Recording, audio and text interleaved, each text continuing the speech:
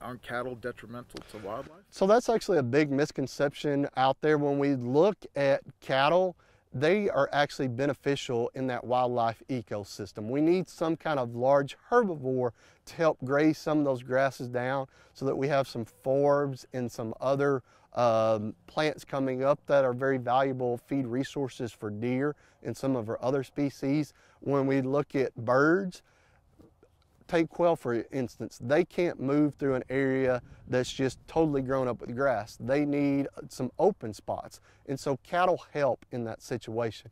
A way we can look at that is if we think back several hundred years ago, buffalo serve the same purpose as what cattle are in a lot of instances now, as that ruminant to go out there and consume that forage resource. And so whether we're talking about buffalo and wildlife or we're talking about cattle and wildlife, there's a very beneficial relationship there. Another very important role that grazing animal provides, so let's just say we took all the cattle out of the system. We would have a ton of forage growth that would grow up that actually creates a very big fire hazard.